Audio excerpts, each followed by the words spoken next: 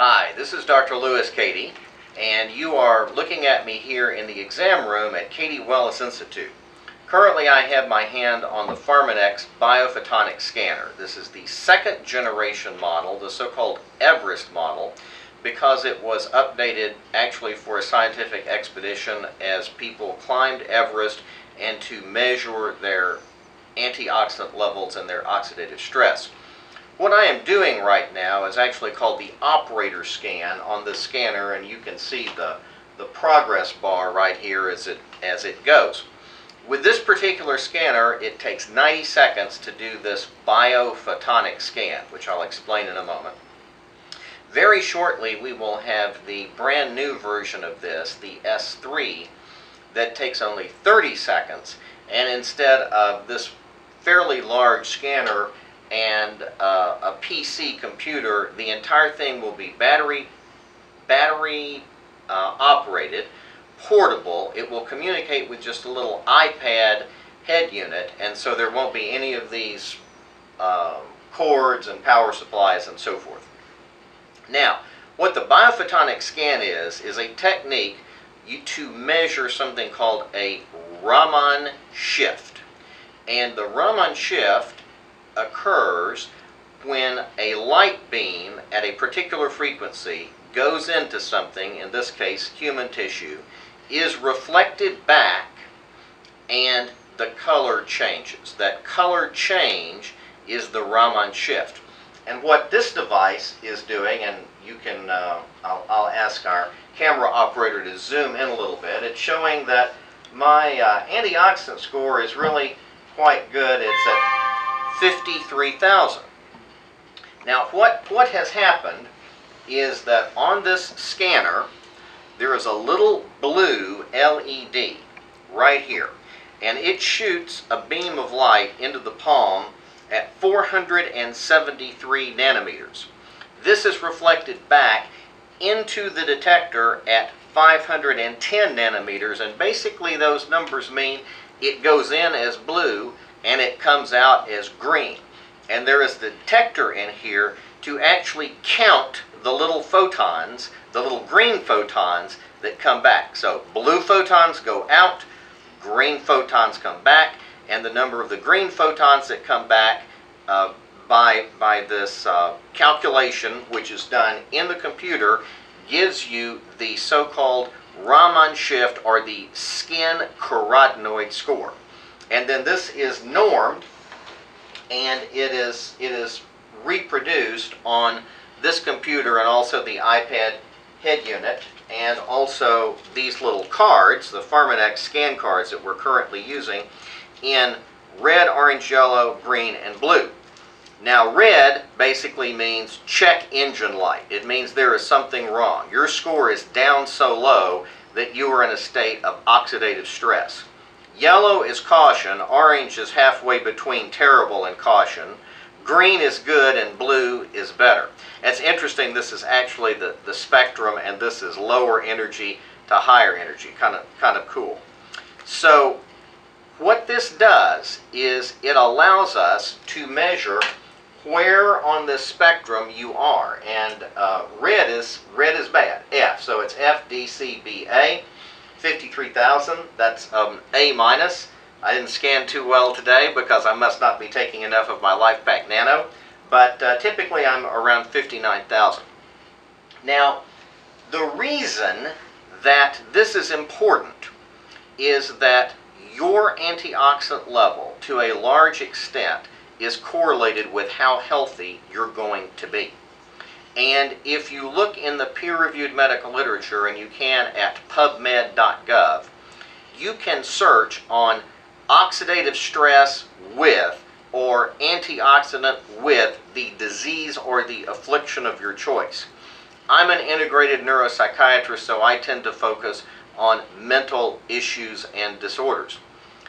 There is no reference that you're going to find out there that oxidative stress is good for you with a psychiatric condition, and in fact quite the reverse. Oxidative stress is associated with ADHD, autism, bipolar, depression, schizophrenia, and pretty much, if it's bad for you in psychiatry, Alzheimer's disease, neurodegenerative diseases. If it's bad for you in psychiatry, it's associated with oxidative stress or a poor antioxidant level. Now, it's important to note that this is a skin carotenoid detector. You can't say it specifically measures every antioxidant in the body, but studies show that the score that you get here, the carotenoid score, is basically highly correlated with the oxidative stress state of your body. In general medical practice, family medicine, internal medicine, again, you think about everything that could possibly go wrong. Joint pain, fibromyalgia, heart disease, cancer, breast, prostate, stomach, particularly skin, anything that is associated with oxidative stress is an exacerbating influence on medical conditions. So I thought what I would do now is do kind of a Mr. Wizard science experiment version of Raman spectroscopy. Now what I have here is a Browning camo, you'll note, a Browning camo flashlight that one of my patients brought to me, one of my patient's parents, because on one occasion I was missing my diagnostic pen light. And this is a really nice bright one, as you can see, but it's a hunting flashlight, and so there are two other colors. There's a red color and there's a blue color. Now if you're a hunter or if you do things outside, the red color is very helpful for preserving your night vision. The blue color is actually Raman spectroscopy live and in person while you are out hunting. If you have shot game and you are trying to track it, because hemoglobin, the oxygen carrying molecule in the blood, actually, and I wrote my statistics down here, actually absorbs light in the 410 to 420 nanometer range. That's blue. And it transmits it strongly in the red, 680 to 690 nanometers. So what happens is when you are tracking game that has been shot and is bleeding, and you are looking on the ground in the dark, and speaking of in the dark, let's go ahead and start killing some of these lights here. In the dark, and I'll just keep talking, you're searching in the dark for the blood. The hemoglobin in the blood actually picks up the light, absorbs it, and reflects it back as a brighter red. Now we're not hunting game, so I thought I would show you a quick example of how this actually works with Raman spectroscopy. So what I have here is I have a little yellow filter, and I have a packet of earbuds. I think these are for one of my Bluetooth headsets, and it's a reflective backing. So what I'm going to do is I'm going to take the blue LED light and I'm going to shine it through this yellow filter, and the yellow filter is absorbing some of the light energy, and then we're going to see how it reflects back. And if you look at it right here, let me see if I can get this focused. Right there. You can see that as the blue light goes into the filter and the filter absorbs some of the energy, just like carotenoid molecules do in the skin, and it is reflected right here. It is reflected back to the detector, which in this case is your eye. You can see that the blue light frequency has turned to green.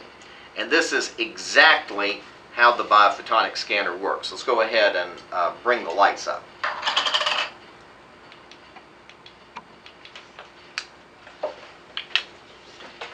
So I hope that this illustration was helpful for you in understanding not only the biophotonic scanner, but Raman spectroscopy and how it works.